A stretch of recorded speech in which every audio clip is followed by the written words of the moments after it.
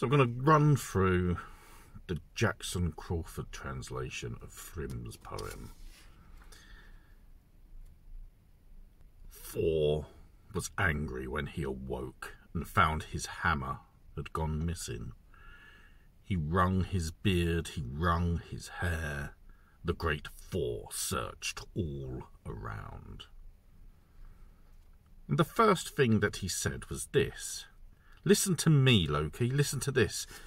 Something never known before in Midgard or in Asgard has happened.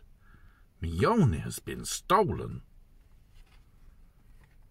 Then they went to Freya's lovely home, and the first thing Loki said was this: "Freya, would you lend me your feather suit to help us get Thor's hammer back?" And Freya said, "I would give it to you even if it were made of gold. I would loan it to you even if it were made of silver."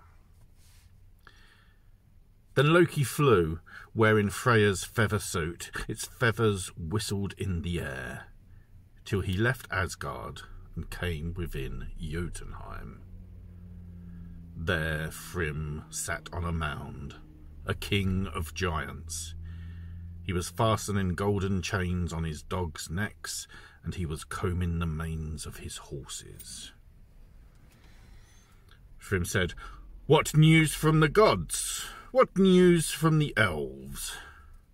Why have you come alone into Jotunheim, Loki?" And Loki said, "Bad news from the gods, bad news from the elves. Have you hidden the mighty Thor's hammer?" Thrym said, "I have hidden the mighty Thor's hammer 8 miles beneath the earth. No one will ever see that hammer again unless Freya is brought here as my bride."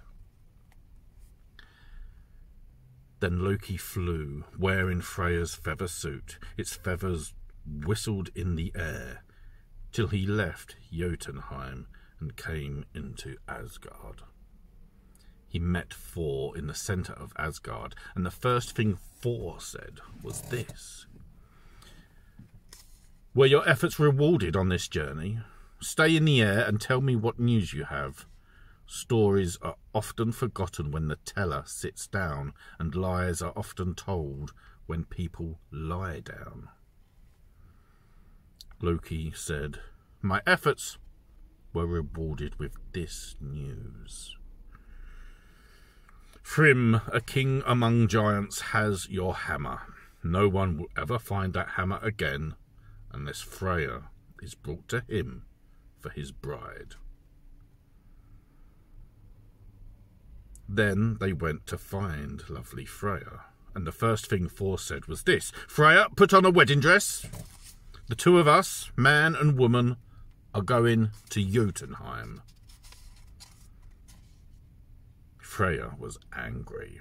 She snorted so hard that the homes of the gods shook all around them.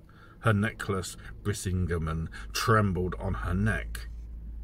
"They would call me a lewd, loose woman if I went with you to Jotunheim."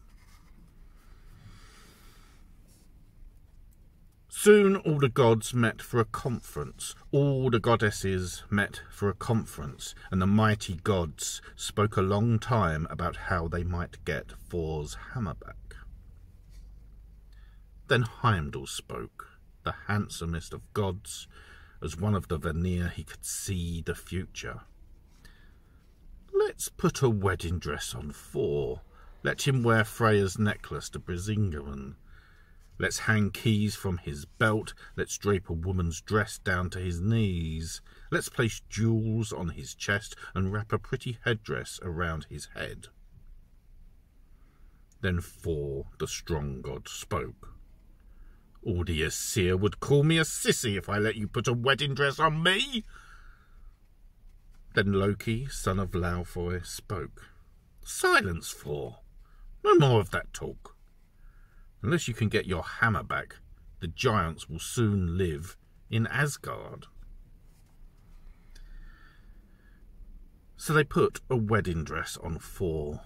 They put the Brisingamen on his neck. They put a chain of jingling keys at his belt. They draped a woman's dress down to his knees. They placed jewels on his chest. They wrapped a pretty headdress around his head. Then Loki, son of Laufey, said, "Now I'll go as your serving woman. The two of us, man and woman, are going to Jotunheim." Then they took Thor's goats and made them pull the wagon. Mountains crumbled and the ground burst in flame as Odin's son drove into Jotunheim. Then Thrym, king of giants, spoke. "Stand up, giants, spread hay on the seats.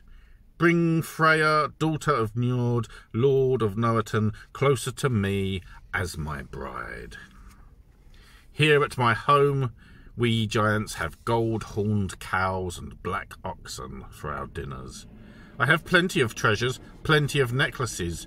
The only thing I think I lack is Freya." Early in the evening, the giants gathered and ale was brought to all of them. All on his own, Thor ate a whole ox, 8 salmon, all the delicacies reserved for the women, and drank 3 whole kegs of mead. Then Thrym, king of giants, spoke. "Who has ever seen a woman eat like this? I never saw a woman take bites that big, nor a girl who drinks so much mead." But Loki, Thor's clever bridesmaid, found words to answer the giant's suspicions. Freya could not eat at all for 8 nights. That's just how eager she was to come here to Jotunheim. The giant lifted the veil, hoping for a kiss. But then he leapt back the full length of the hall. Why are Freya's eyes so fierce and grim? It seems to me that fire is burning in those eyes. But Loki, Thor's clever bridesmaid, found words to answer the giant's suspicions. Freya could not sleep at all for 8 nights. That's just how eager she was to come here to Jotunheim.